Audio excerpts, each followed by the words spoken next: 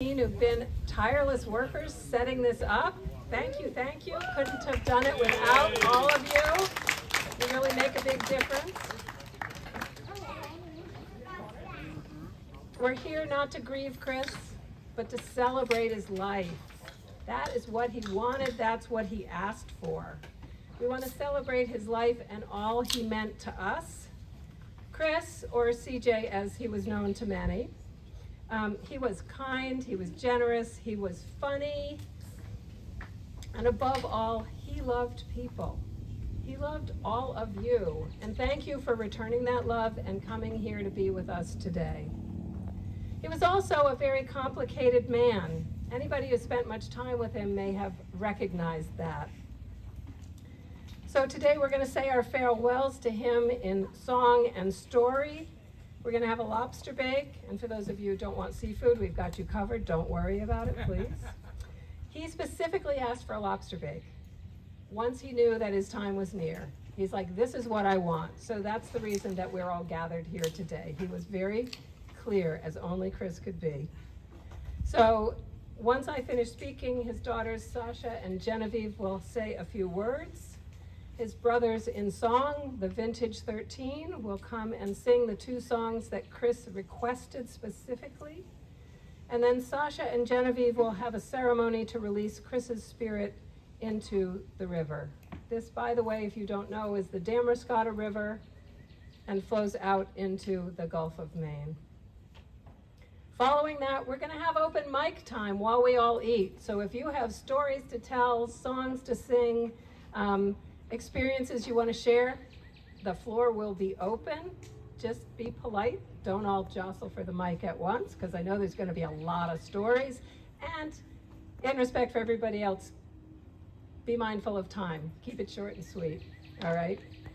Cris and I had 13 years together, an auspicious number for those of you who know, and some of the happiest years of my life. We shared many, many adventures, a few arguments just to balance things out, and he lived and died on his own terms. I'm grateful to have been able to share the last days providing him with comfort and care, just as we shared life's adventures and fun. I love you, Johnson. And now I'm going to turn things over to Sasha and Genevieve.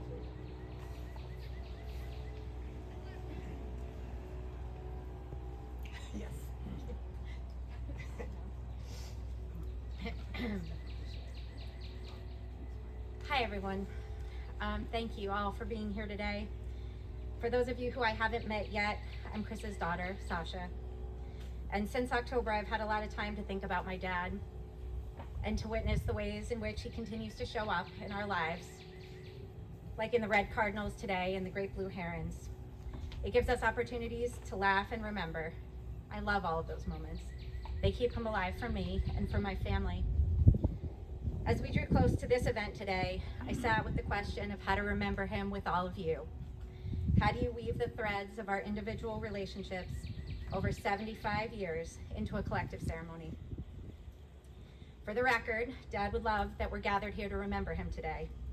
He would also have a few choice words for me, quietly, under his breath, for standing here and beginning to talk about how wonderful he was and how deeply impactful his gifts have been and will continue to be for me and for all of you.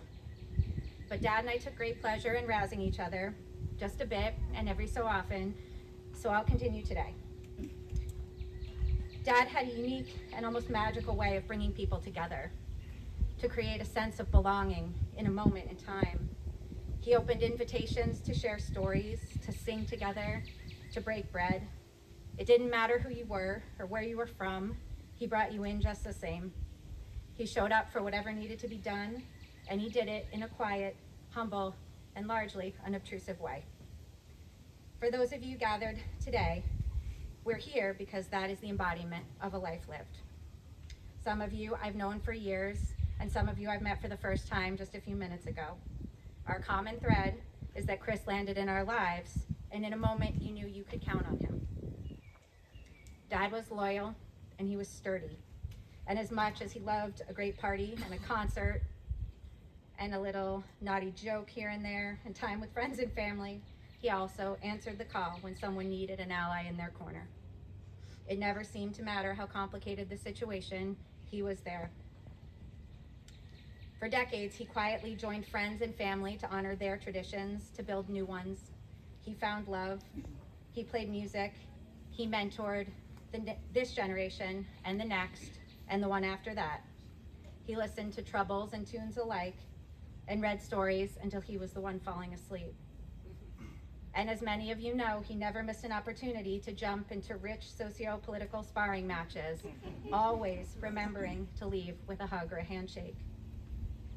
So after we share food today and songs and stories and we go our separate ways, I know Dad would ask all of us to make room for each other, to stay curious, to look for the things that bring us together instead of the things that can tear us apart, to be kind, and to remember, if you lose your way, listen to the music play. Thank you.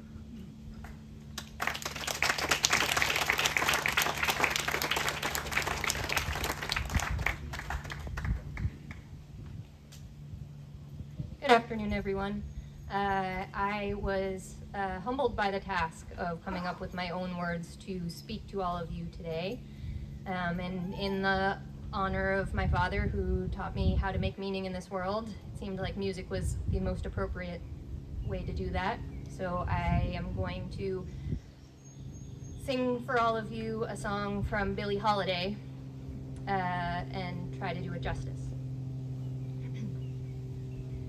I'll be seeing you in all the old familiar places, in everything my lovely heart embraces, all day through.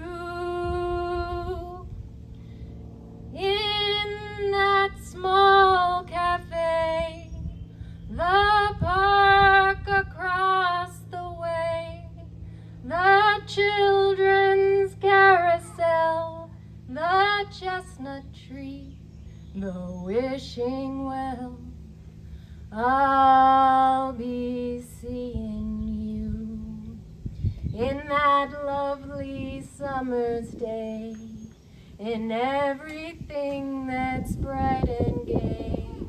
I will think of you that way. I'll find you in the morning sun, and when the night is through, I'll be looking at the moon, but I'll be thinking of you.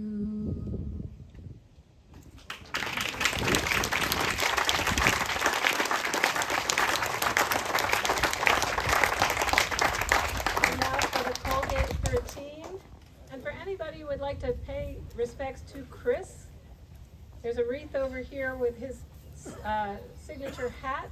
Feel free to wander by there before it goes overboard.